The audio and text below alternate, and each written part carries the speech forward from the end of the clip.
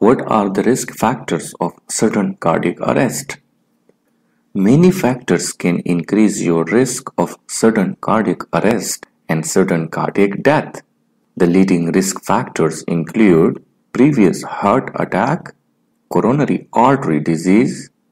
Other risk factors include prior episode and family history of sudden cardiac arrest, family history of certain abnormal heart rhythms, heart valve disease and congenital heart defects, ventricular tachycardia or ventricular fibrillation after a heart attack, history of syncope, heart failure, dilated cardiomyopathy, significant changes in blood levels of potassium and magnesium, obesity, diabetes, and recreational drug use.